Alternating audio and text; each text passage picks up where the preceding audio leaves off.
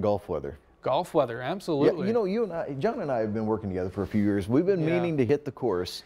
I need to get to the driving range. Do you watch it on TV? You know, sometimes on the weekends, if I can catch it after my long shift in the mornings, it's nice to go home and watch it until I, casually fall asleep on the couch. Well, check this out. I want to show you this right here. This is from the Tour Championship that's happening. This is yesterday. Mark Leishman holes out an eagle shot right here. Wow. Can you believe this shot? Watch this up close, John.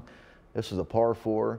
Knocks it in, and it's not just 1 under. That's a 2 under for that hole. Can you believe it? One more time, we'll take a look at that. Wow. That is impressive. All right, I got to watch this one more time as he drops this in. This makes me want to hit the course today. I'm going to go out. Well, and I'm going to go home and finish watching the Tour Championship. Right now, Dustin Johnson is leading heading into the final round, 13 under par. Leishman that we saw there, well, he's not so close to the top. He's at 27th place with a +5. Good stuff, though.